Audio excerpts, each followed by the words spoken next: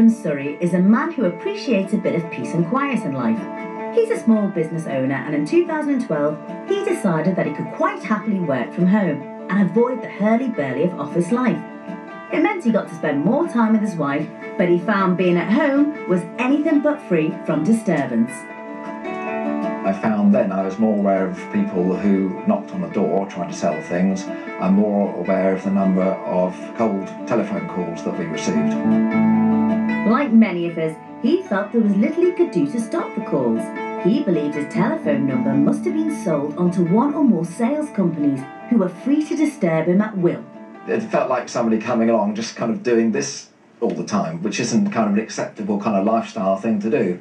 And in fact, talking to family and friends, hear that about half the people I speak to, they don't answer their landline anymore. They either leave it to go to answering machine or don't answer it at all, which is, it's a real abuse that we can't have a landline to be able to talk to people.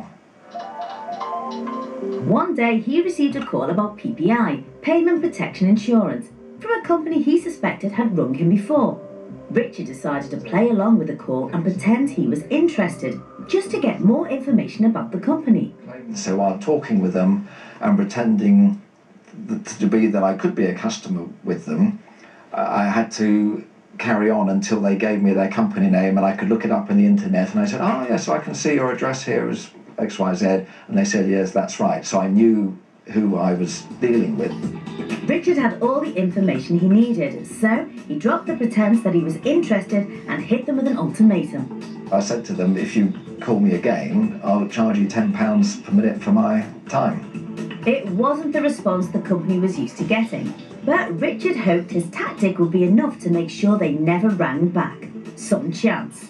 To my astonishment, 2 days later, on the 20th, the phone rang again with similar kind of acoustic, similar kind of script, and carried on with it to try to find out who they actually were, and it turned out to be the same organisation again.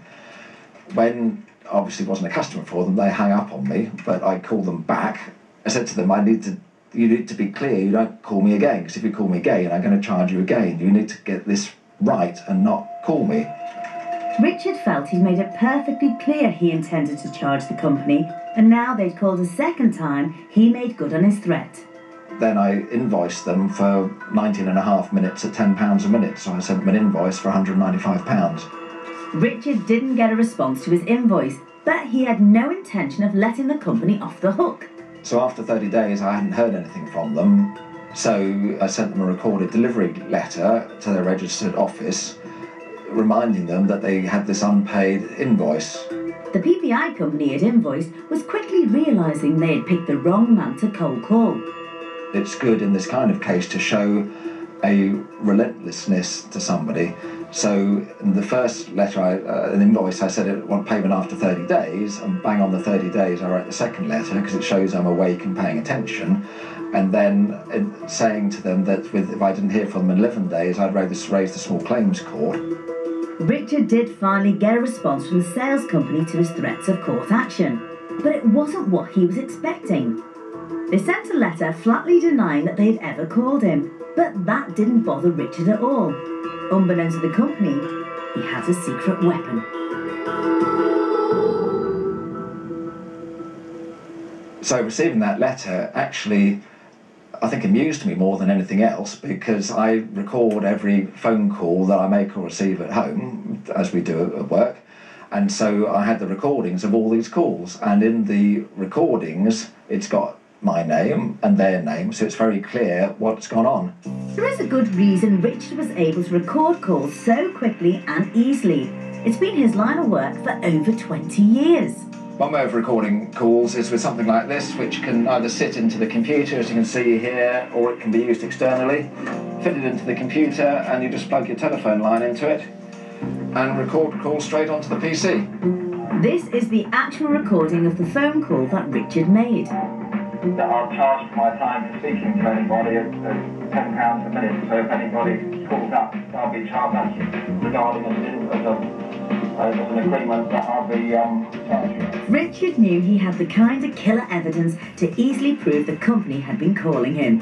When I received the calls from the 2 letters from them denying that they'd ever called me, that didn't upset me at all, because I knew I had 100% solid cast iron proof there to play in court of my voice, my name, their company name, all in the same audio recording. So Richard took a few simple steps to start a small claims court case. It's ineffectual to keep kind of complaining at a company for month after month after month. It doesn't get anywhere, and obviously nothing's happening, nobody's paying it attention. But the small claims court does make any company, any trader which is of any size that they're not going to just run away, disappear, it does make them respond. And when the company received notice of the court claim and Richard informed them he had the voice recordings, they decided it was time to hang up on this argument. I had a letter apologising for what had happened and offering to pay the claim in full, so that was the £195 of my invoice, and to refund the £25 of the court fee. I felt pleased not to be the victim, which is how I felt right at the beginning, but I felt that from this company they'd be careful not to call me again. And they never have. So it was a double victory for Richard. He got his peace and quiet from nuisance calls, and he got paid. So what does he think the key ingredients of his success were? Recording the calls, what it was that we were agreeing to, they could call me at £10 a minute. It was clear definitively who they were, which I got from checking the phone call against their website and recording that in the conversation as well. Send an invoice with the covering letter, very businesslike and formal, to send a recorded letter when it's ignored, and then to raise the case in the small claims court, all on the dates which I'd given them beforehand, so they could see that this was a relentless situation, that they wouldn't be stopped unless they took an action. Well, good on you, Richard. You're an inspiration to us all.